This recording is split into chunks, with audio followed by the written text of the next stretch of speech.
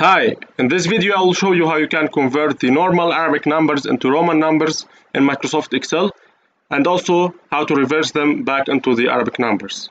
And now let's go and see how we can do that. So I have these normal Arabic numbers and I want to convert them into Roman numbers. So instead of doing it manually by typing the numbers here, I can do it using a function.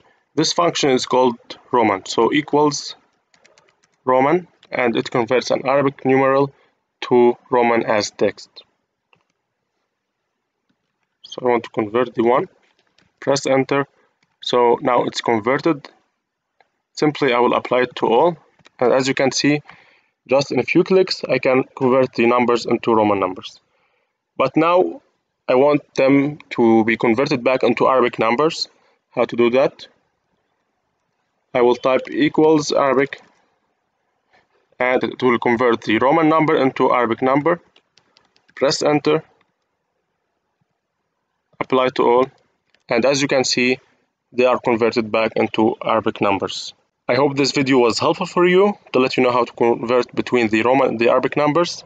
Don't forget to like it and share it with your friends and to subscribe to my channel.